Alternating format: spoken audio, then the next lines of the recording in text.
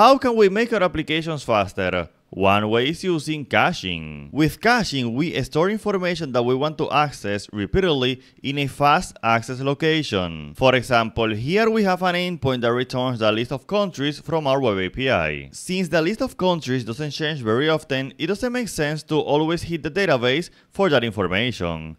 Therefore, we should use caching. A simple way is with OutputCache, which by default stores this information in memory. In the program class, we can configure it by using the add_outputCache method. The question is, how long will this data live in memory? That is why I defined 3 policies. One for 60 seconds, one for 5 minutes, and another for 1 hour. So we can apply different policies to different endpoints. We also need to add the corresponding middleware. Finally, to apply caching to an endpoint, we can use the OutputCache attribute. And we can also pass the policy name. In this case, I am using long.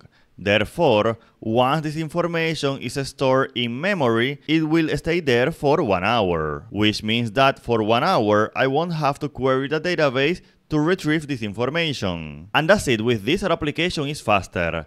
Follow me for more .NET content.